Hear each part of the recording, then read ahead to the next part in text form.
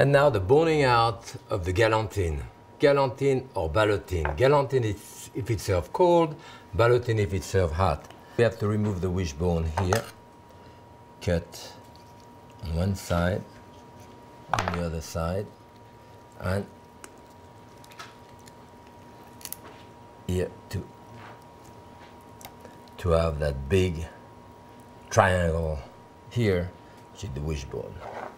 I'm going to cut the skin of the back now because I want to open the chicken completely. Now that chicken has an articulation here and there, here and there. That's the only place where I need a knife. The rest I'm going to pull.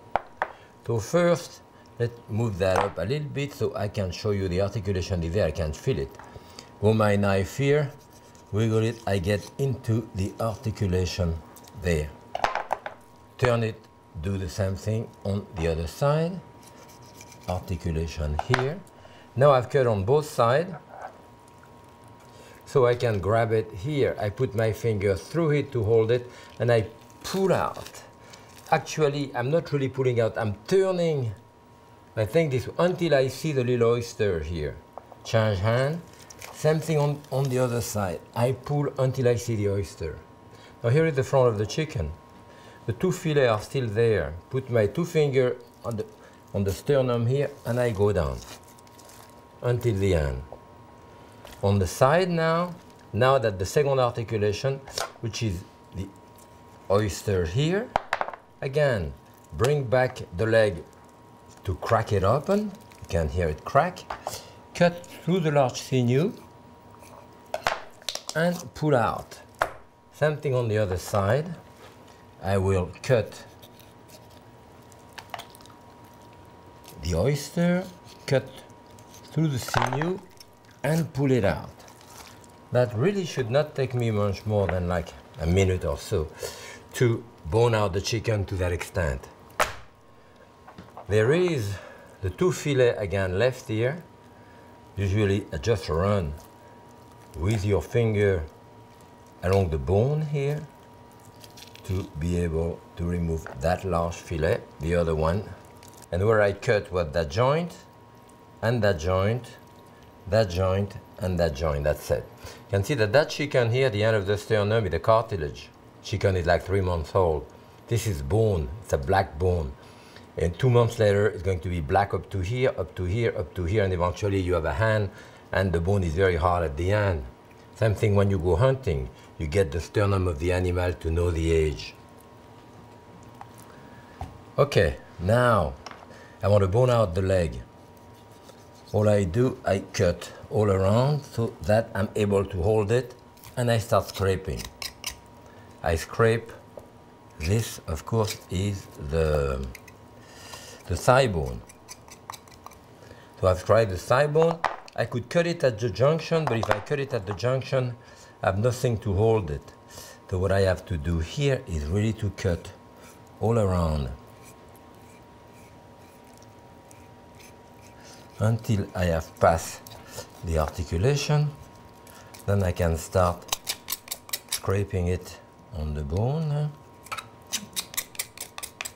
And now that's it. I have the whole leg bone out. I'm here. I don't really want to cut the bone here because it shrinks in the boning process. So I break the bone with the back of the knife and remove it. After it's cooked, we trim this. Same thing on the other side. Cut around to be able to hold. This is all bone out. The only 2 pieces of bone are here. I can leave those in if I want to remove. I hold the bone from underneath. I have to cut all around the articulation. That's where it's held, and then push down. Even here I can see there is sinew still around. Sinew still around, and then I push down and remove the bone of the wing, pull out. Now this is totally bone out. I have those 2 fillets, and you can see those 2 fillets have a long sinew inside. If you want to remove those sinew, which usually we do, you have to bring them to the side. of the board and hold them with a towel, otherwise they slide. Keep your knife flat on top of it, and I scrape it out, you see, and the whole sinew stay there. I will bring that back and put it where there is no meat, around here. There is a bit less meat here, so I cut a little bit of that meat here and there. And now it's about the same amount over.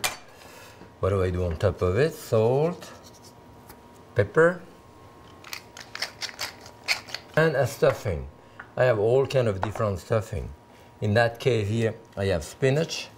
The spinach are sauté with a little bit of garlic. You can stuff it with meat, with rice, with the only difference, the only thing that you have to realize is that when you use a cooked stuffing inside, you don't have to worry too much about the internal temperature as much as if you put like ground pork meat. If you put ground pork meat, you have to be sure that it goes to about 160 degrees or more internal temperature. In that case here, I'm going to put some cheese and some bread. Kind of very homey, home type of a stuffing that should be. Plenty here. More cheese maybe on top. And that's it. We're ready to cook it. So what you want to do is to bring back the side in the center here, nicely. Bring this one back again so we join. Gently grab it, turn it over. You want to be sure that that skin goes underneath here. This is reconstitute. See, there is a piece of skin which is cut here and there is nothing you can do about it. If you do a galantine like that, when you go buy your chicken, make sure that you check out a chicken where the skin is not already torn. And now we attach it. What you want to do is to make it very taut to the table to slide underneath. Attach it at the end, the two legs.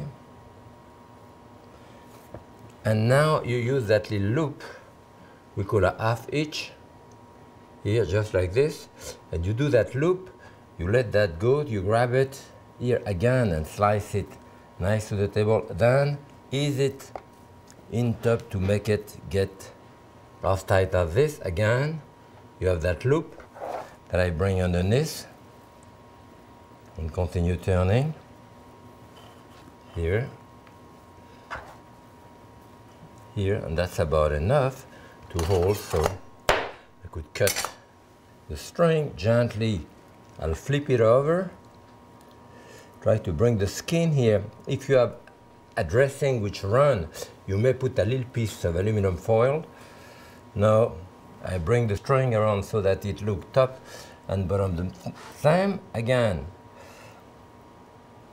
I bring it back to where we started and we attach it right there. And we have now the poulet en saucisse, you know, the sausage chicken that you carve. Roast in the oven, you roast them around, you bring them, and here is my galantine now. It's been cooked for a little while. As you can see, here even now you would want to remove the string finally now, and also cut those two legs that I told you not to cut to start with. I have a lot of good natural juice here. The leg.